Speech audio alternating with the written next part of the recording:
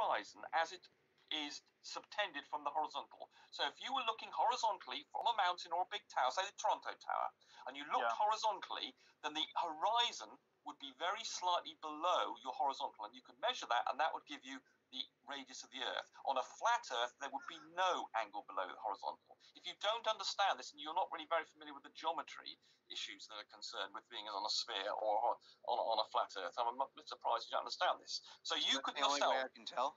That's the only way I can tell? There are many ways, but I thought you might like one you could personally check. And then you not the entirety the measurement of the dip angle, which as I described earlier, is the angle of the horizon relative to the horizontal, will be 0 on a flat Earth, and it will have a value on a spherical Earth. And then you can tell us what that radius is. It's one thing at a time. Do you understand that on a flat? Well, okay. But do you understand on a flat Earth that the angle to the horizon will be 0 degrees? Or don't you understand? Would you like me to draw you a diagram? Yeah. Right. I understand what you're saying. I understand what angles are. Let me draw you a diagram. You don't have to draw a diagram. No, let's see it. Yeah. Oh, right. Sorry. Oh, God. Right. So here is the mountain thing. Sorry, and this is the observer, and this is the flat Earth here. So I will let's just draw some things. And I will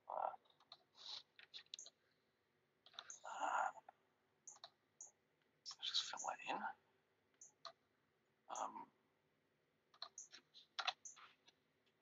So that will be, so that's just indicating the Earth. Right, so this, actually it's best always to do this on water, actually, of course. I've drawn it with Earth, but let's do this on water. Now, if this distance is sufficiently large, this distance to the end, so this is where the horizon, as you perceive it, might be, and you go up to a nice tall mountain here. This angle, if this is a very long way away, this angle here, this angle here, which is the dip angle, so here's the dip angle between there, and the dip angle is this angle here. Okay. So Rumpus, where are we? Where are we on this image? We're on the top of that knob? Yeah, we're here. Sorry, the observer is here. Okay. Observer. Okay, observer. All right, cool. Let me go and get... You guys seeing Rumpus, right? Click on his icon. Yes. Okay. Yeah, we can see the Microsoft. And you see his mouth also, right, where he's pointing? Right, so here is the local horizontal. This is the thing that we have, the mind of God was, we're all having a problem trying to identify this. But you can see optically, using a auto level that George has got, you can identify the horizontal. And this is what's called the dip angle. This angle here. So this is the thing that, this is what's called the dip angle. It's the angle to horizon below the horizontal, say 25,000 miles or so. This effectively... So, you mean the angle you just said didn't exist? The dip angle you just drew, but said didn't exist. Would that be the dip angle you're referring to? So, there'd be no dip angle on a level plane. But then you draw, pointing out the dip angle on a plane. More doublespeak, more the same. George has, 0.5 degrees is easily measurable. So you then take these two examples. You know that on a flat Earth that the angle's going to be 0, and you know... Okay, you see what he just showed? On a flat Earth, the angle would be 0.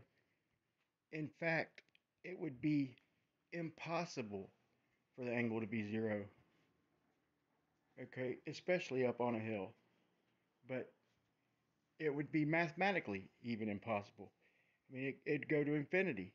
It'd go to 0.0000. It could never get to 0. He doesn't, I mean, he just says whatever. He says anything that supports his model. He's just full of shit. On a curved Earth, it's going to have a value, and this value is dependent on the radius of the Earth.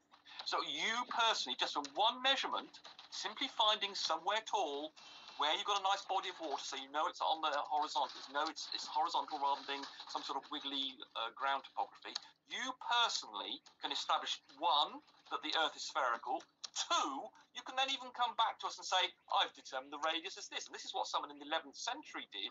And he came back with a value using very crude optics of something that I think was within 2 or 3% of the correct radius of the Earth. So he determined the horizon from the radius of the Earth. And then he used the horizon to measure the radius of the Earth. Well, at least he's accidentally honest and retarded at the same time. But yeah, he just said it. But yeah, so he's just referring to a geometric horizon, which he says we don't see. Just double speak, triple speak, blurting shit out.